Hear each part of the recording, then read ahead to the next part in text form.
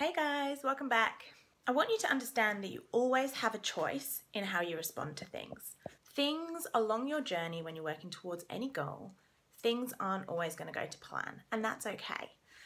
We choose how we respond to those situations. So you could choose to quit.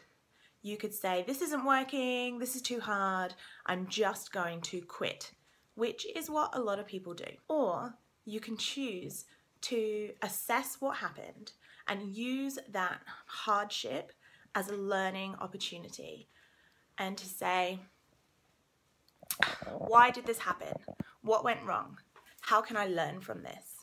And that is how you succeed, is you take every step backwards and you use that as a way to learn and to take 2 steps forwards. But we always have the choice. And in the moment, it can be easy to just react in the way that you feel in the heat of the moment. It can be hard to make that choice to say, okay, that didn't quite work out as planned, but I'm going to move forward from it. And that's not easy to do.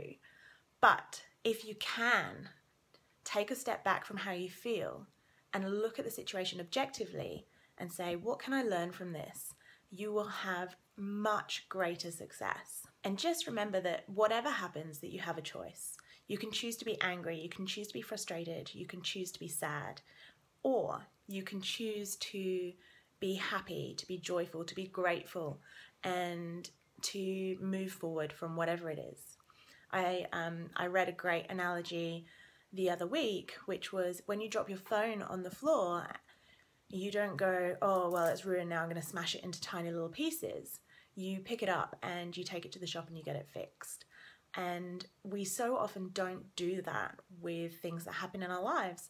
We just say, well, that didn't work, so I'm just going to leave that there and move on.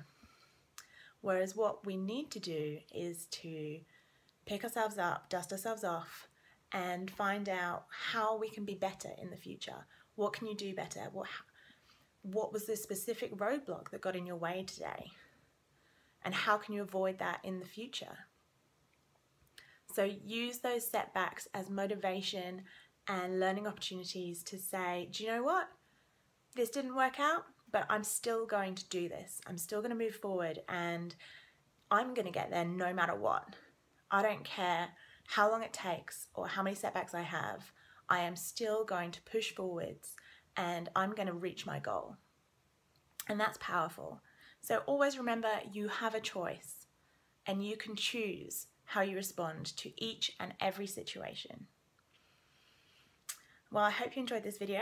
Please give it a thumbs up if you did, and make sure you subscribe for new videos, and I will see you in the next one. Bye.